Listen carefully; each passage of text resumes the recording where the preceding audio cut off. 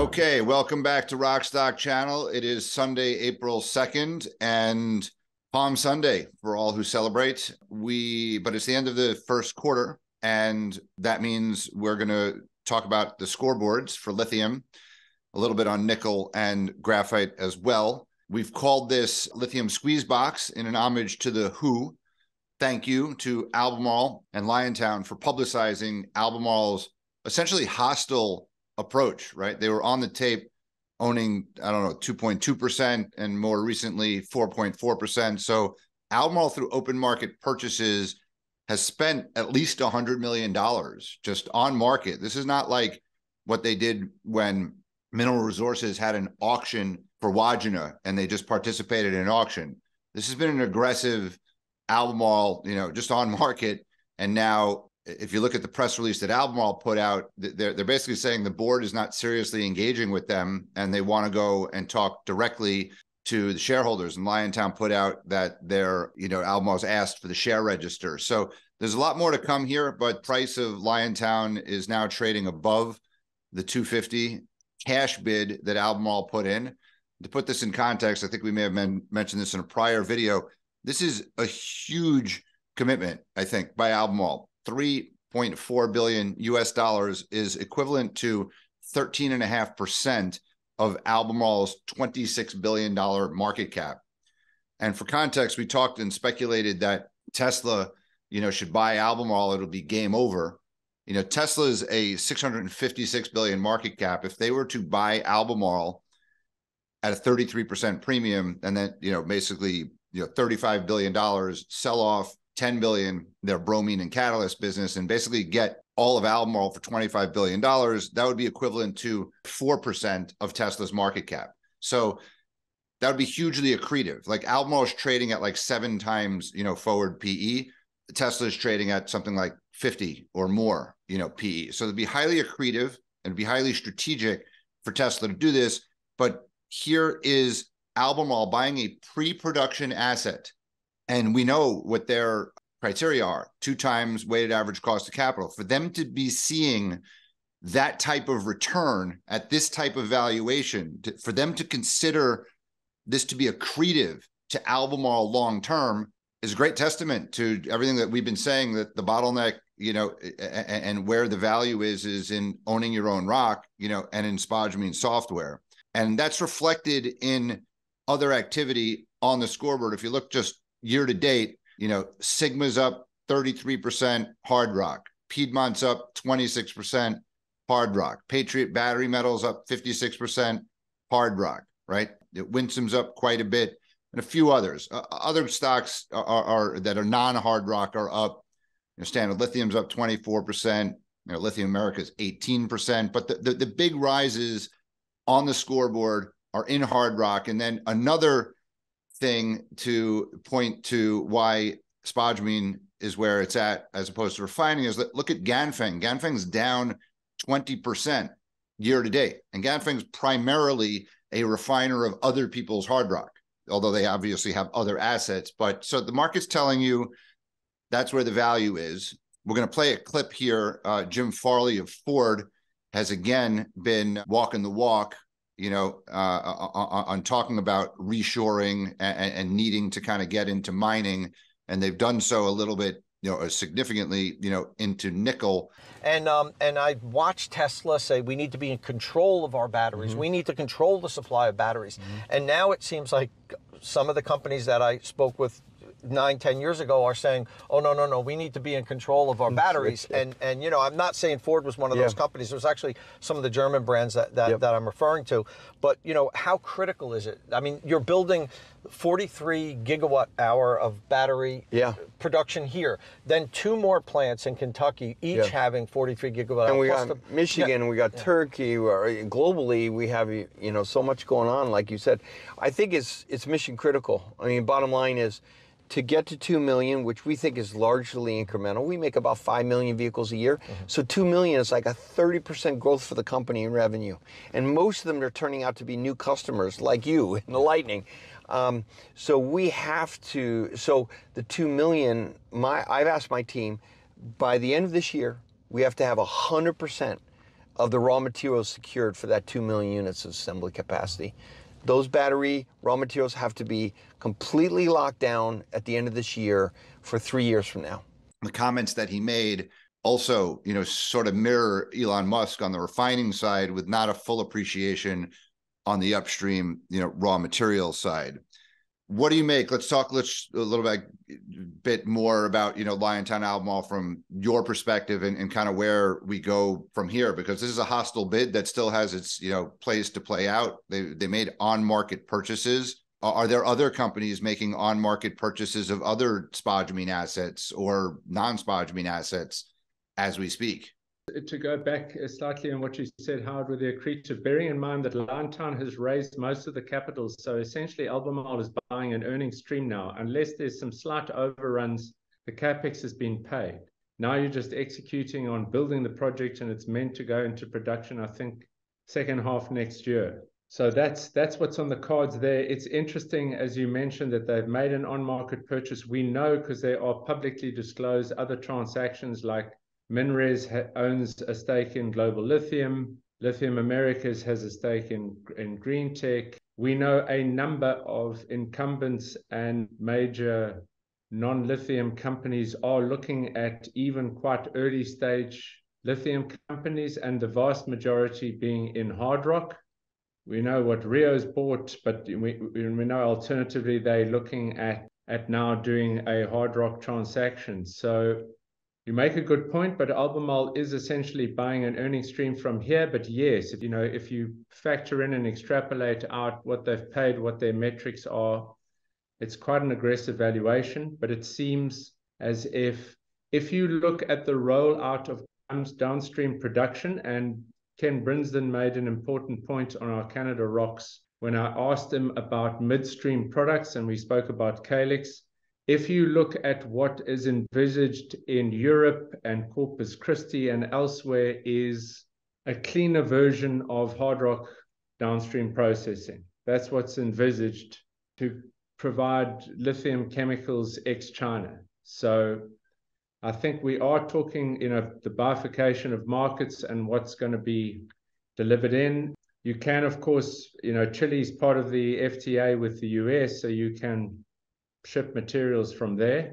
So I guess it's going to be along certain lines. But for the IRA, you mentioned it and you want to discuss it later in terms of some changes. It's a very predefined set of criteria that has to be met.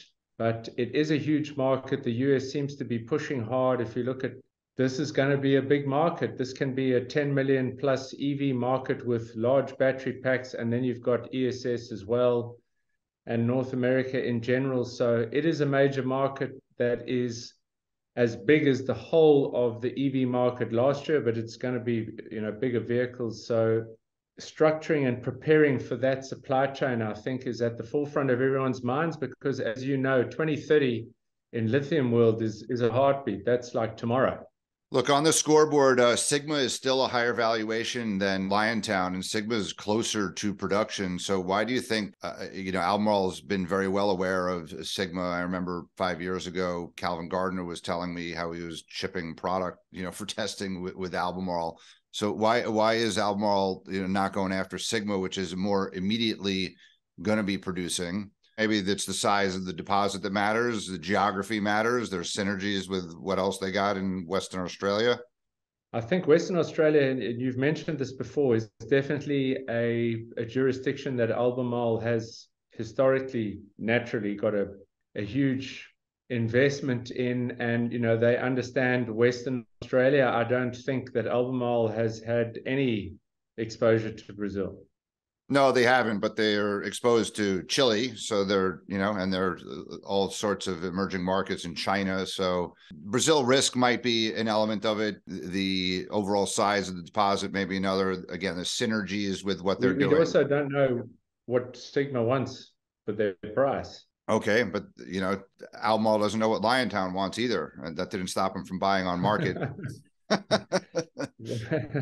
Well, I mean, they offered what they thought was a substantial premium already in their price, whereas Sigma is already higher valued and there's been no offer and premium. Fair enough. Good point.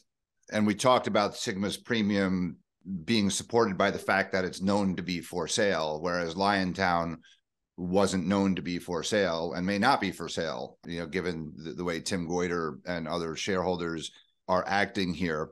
But I think there's an element of market discipline, the spodumene duopoly. We've talked about that. Thought they might want to control the near-term production out of Sigma, but Liontown is not that far in the future. We've talked about, I would think Albemarle might bring in Mineral Resources if they do get Liontown to assist with the mining. It is an underground mine.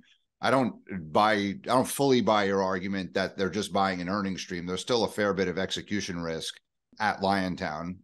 If you look at, MinRes or... Yeah, I guess I just meant that the CapEx was there. But if you think about it as well, how I'd look at the offtake and the customers of Liontown are very much aligned to Albemarle. That's true. And Albemarle referenced that in their press release and those customers, I think, would be very happy buying from Albemarle and maybe a little bit less happy buying from a junior. And I think there might even be an argument to say that, Ford or whoever would be happy for Albemarle to process the offtake. Yeah, you're right. Actually, if we put together Ford's comments, from Jim Farley talking about needing of processing and him saying that what Tesla's doing at Corpus Christi is something that they could emulate. Theoretically, the megaplex that Albemarle is talking about, Ford could invest in that. I mean, South Carolina is pretty close to Tennessee, and Blue Oval. I think there's a lot of, like if this were done, I mean, Core has now signed and gone elsewhere to producers, whereas Tesla is in the process of, but yes, to produce. Ford, same story. So I think that there might still be something to be done with the offtake partners of Liontown for Albemarle. Okay.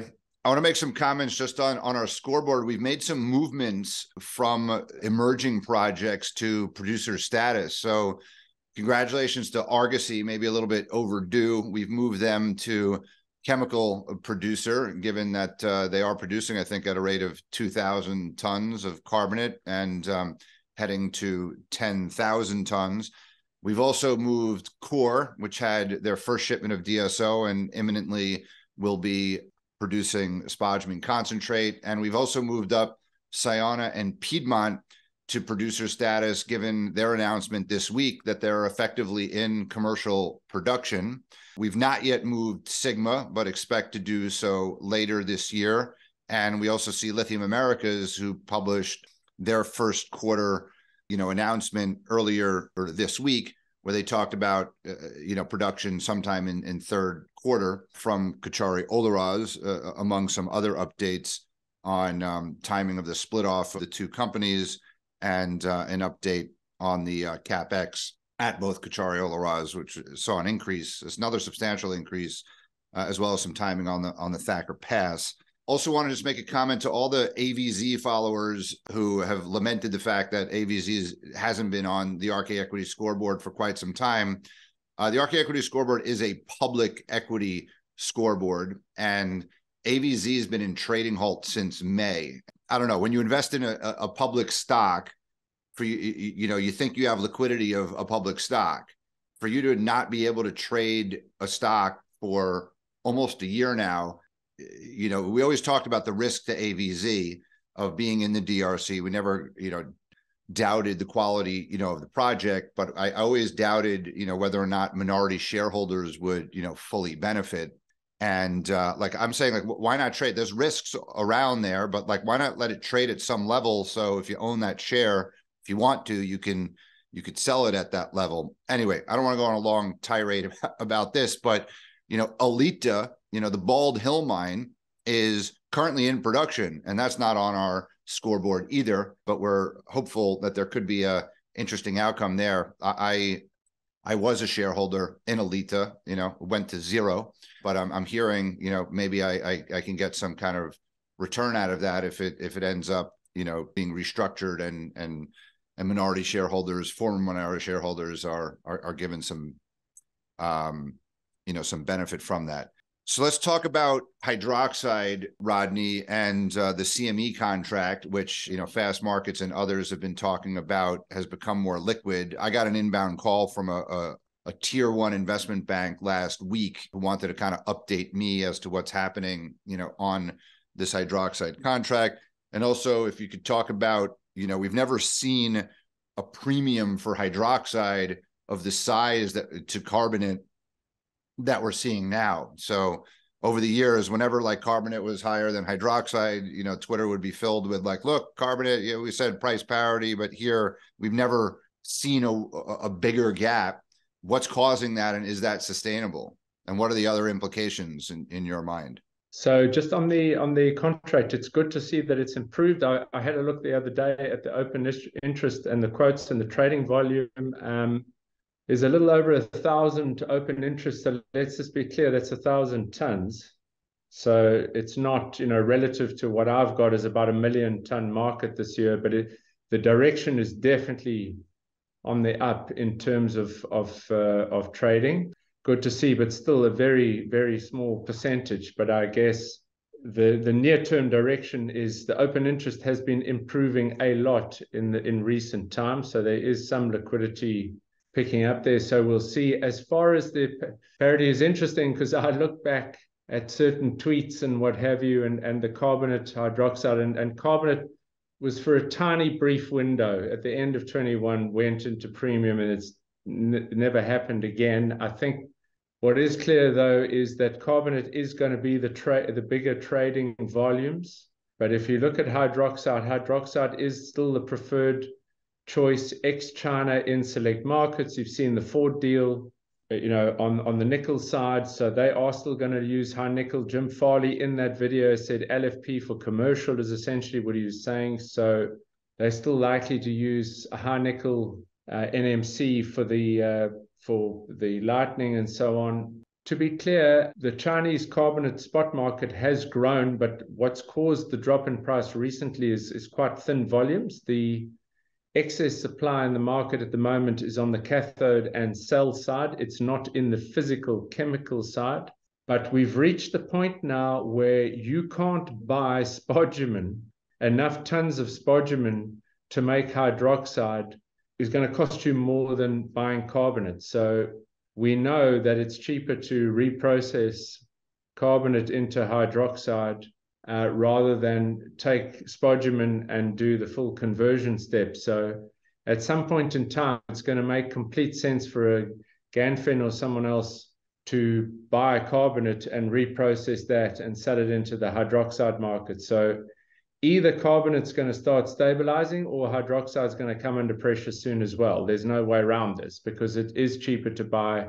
I mean, I'm hearing quotes of offers as low as 150,000 renminbi, which would be $25,000 for carbonate. I don't know if that was industrial or technical grade or battery, but you've still got hydroxide trading in Korea and Japan at like $61,000. So there's a $36,000 differential between the two when it costs a couple of $1,000s to reprocess. So that's not sustainable if you are qualified into selling both markets. There's not that many people that can convert carbonate to hydroxide for tier one battery companies. I mean, Ganfeng is one, and Albemarle and I guess Livent could do it, but Livent doesn't have a ton of capacity, or a balance sheet to like. No, there are some Chinese converters that can.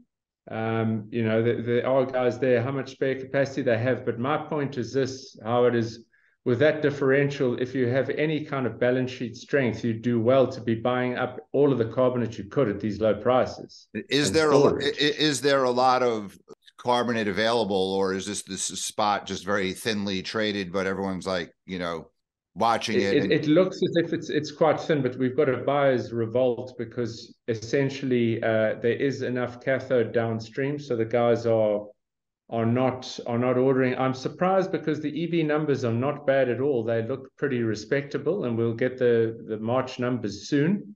ESS has been a little light, but there are quite a few projects on the go. So fundamentally, from the demand side, it looks to be in line with what I was hoping to see for the year. So that's encouraging. But yeah, I mean, it seems to be thin volumes. There was this talk in this Reuters article about possibly putting a floor in at 250,000 renminbi, but My point is, Howard, is if you don't have the capacity to reprocess right now, you do well to buy. I mean, if I were somebody who was naturally short of lithium chemicals and I saw anything offered around 150,000 or 180 or between $25,000 and $30,000 a ton, I think I would be buying up. I'm surprised. It's a bit like when you and I went around the market begging people to buy spodumene at $400 a ton. I think we're starting to get to that point where you might do well to lift that material, especially if you can find some tolling facilities and you are a natural hydroxide buyer. I think, yeah, I mean, I think it's high as nearly $15,000 differential between hydroxide and carbonate. And as I said, you can't even buy spodumene at enough spodumene to do conversion to hydroxide as you can carbonate. So my guess is either hydroxide comes down or carbonate's going up. I wonder if we'll see some of these, traditional commodity traders like, Trafigura or Glencore or Traxys, step in the market, buy some carbonate and then use the forwards market, and sell forward the hydroxide. Although the volume's that would be a thin. logical thing. I mean, if you think about it, Howard, I mean, you look at the BMX. So Pilbara took its BMX material, took the spodumene, and has taken a chance on hydroxide forward price. You can do this. Whoever they are doing that with, you can go and buy carbonate and do the same thing. Right. Just ask them to toll treat the carbonate. So we'll see. These are still nascent, illiquid, markets, which will be prone to very significant volatility. And we know that the contract price is quite a lot higher. And we know that there's a lag on that. So the hydroxide and carbonate contract prices are higher. So this is an outright anomaly. I mean, remind me, I think SQM got $54,000 or $57,000 a ton for its carbonate in fourth quarter. I think it was 57. So I'm expecting a dip in the first quarter, but you are nowhere near $25,000 to $30,000 a ton. No.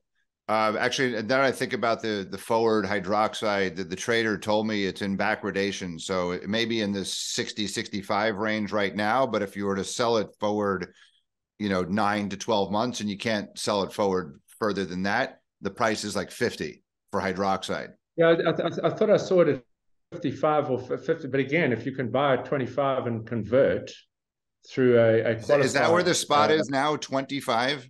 I'm saying at 150,000 renminbi, that is $25,000 a ton. They're saying that there's some quotes out there at that price, but you can definitely, I mean, I looked at the SP Global herds and there is sub 200,000 material out there. Right. This looks like typical. You can buy it for under 30,000. So you've got some warehousing to do. You've obviously got to treat it through a qualified converter, but I mean, there is a $25,000 differential. Okay. To be continued. We don't know what the volumes are there, and there's only so much inventory that could be depleted. This is typical Chinese trading behavior. Like when things are going up, they're bidding it up like crazy. When things are going down, they pull their bids. And Howard, we've had this conversation many times. They don't have the balance sheet. So what they do is on the up, they can stall it because the banks don't mind, and they hold and try and squeeze it up. And on the way down, they did this in 2019 when the price is dropping, they basically convert and sell as quickly as they can. They don't wait at all. Right. Okay. I want to talk quickly about the IRA guidance kind of came out as promised, kind of like March 31st. We've had John Miller of Cowen on the program. He said, they'd probably not meet the end of year deadline and would focus on March 31st. So they did publish something. We'll do more videos to do a deeper dive into this, but there's been some political backlash with Joe Manchin, basically in an op-ed with the Wall Street Journal, talking about it feeling like a bait and switch. And not only did he not get like the permitting that he wanted, but also it looks like, the way they've written the guidelines is to enable many more cars to qualify, whether or not the batteries or the raw materials are coming from America or free trade countries. So that's his major concern. We'll see how the politics plays out, but broadly defining things in this way, fundamentally just stimulates more EV demand and hence more, lithium supply or lithium demand and nickel demand and graphite demand. So watch this space on the politics. I think the fact that Manchin is so strongly and a lot of others talking about like, well, what are you doing? Like we've got to develop these things here in the United States and with close allies, but it can't just be, this mineral laundering, right, is a consideration here, right? Like where tracking this is very difficult. So again, we'll do some more videos with other people who are more expert in the weeds of the details of how this is evolving.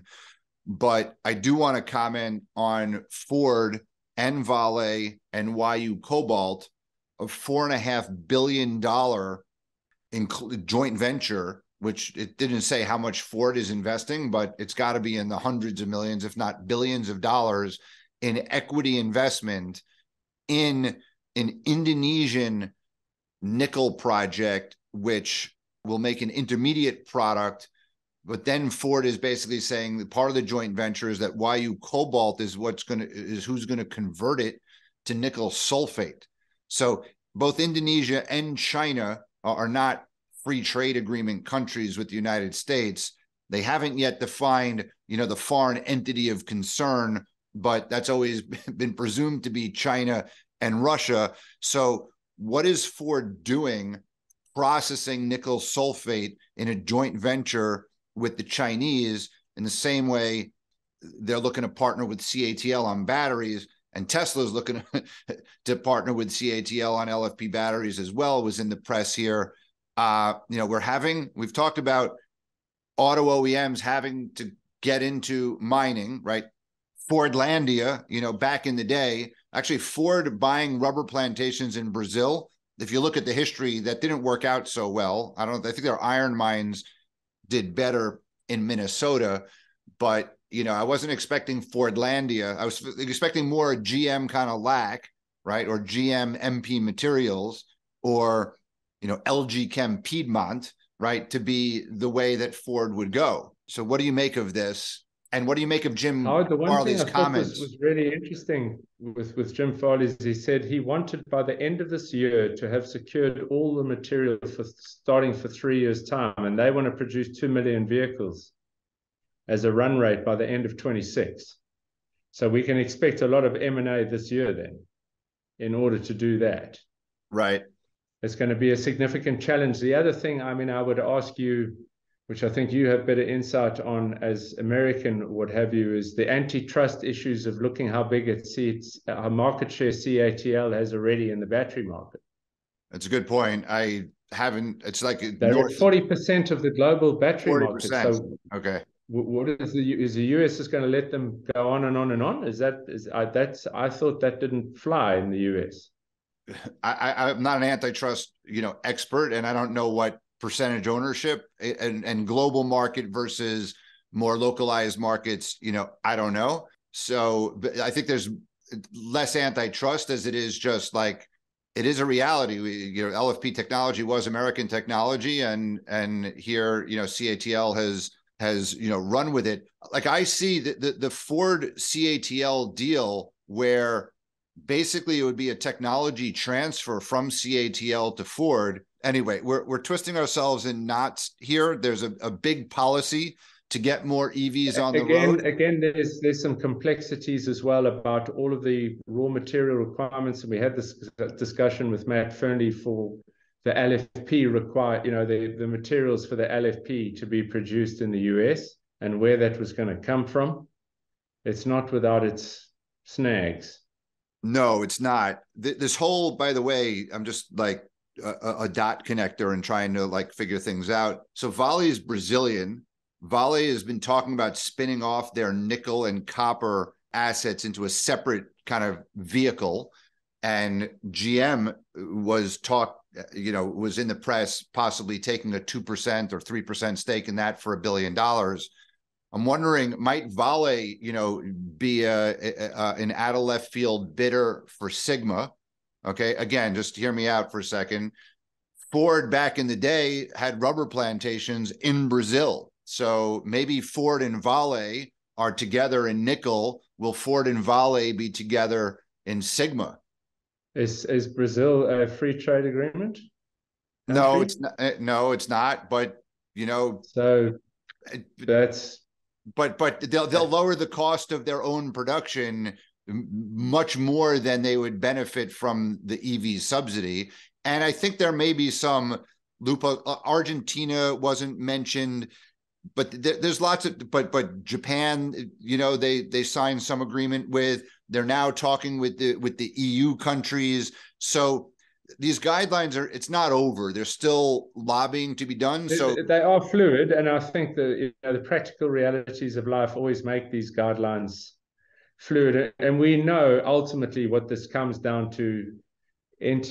For entities of foreign concern or whatever it is, you know, we all know where the lines are being drawn here, but we'll see how, you know, how much they relax it. But I think for sure, if you listen to what Farley has to say, and if they're legitimately going to go to 2 million vehicle run rate by the end of 26, if you look at roughly the kilowatt hours of what you need plus spare capacity and whatever, you're in the ballpark of 150 to 200 gigawatt hours.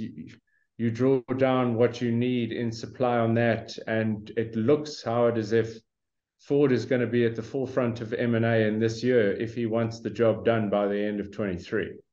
It's a very good point. And as I said, he's been walking the walk, and now he's talking the talk in nickel. We're just surprised. It puts pressure on GM. Yeah, but GM's been putting pressure on Ford, I think, with the deals that they've made in lithium and rare earths. So I see kind of Ford having lagged a little bit, you know, in their deal making. They announced a bunch of MOUs, and we did a video about this, you know, affordability, you know, is mineral sourcing, you know, and affordability. But I think you're right. Ford needs to step up its game, and there's a gaping hole, like in their lithium strategy. They were creative with Liontown with their 300 million, you know, loan, but they need to write equity checks. And again, you didn't really respond. What do you think? Like, why shouldn't Vale as a new entrant kind of come in to lithium, like right in their backyard with Sigma?